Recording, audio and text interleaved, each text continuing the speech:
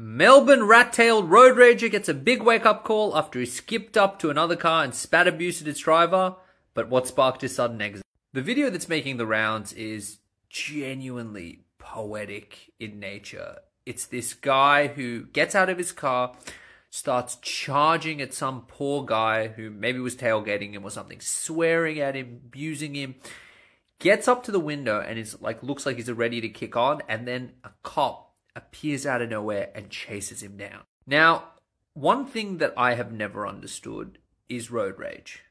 There is literally no reason to get out of your car and harass some poor person because you don't agree with their driving. If they're driving like a lunatic or a maniac, one of the best things you can do is call the police.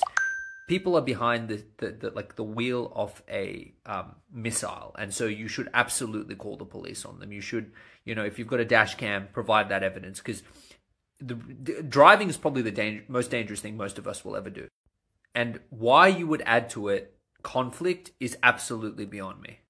If you cannot be adult enough to use the road, don't use the road. And videos like this just scratch that part of me, which is like, you should know better. Like, you have been entrusted with a car. You shouldn't behave this way. Follow me for more legal TikTok.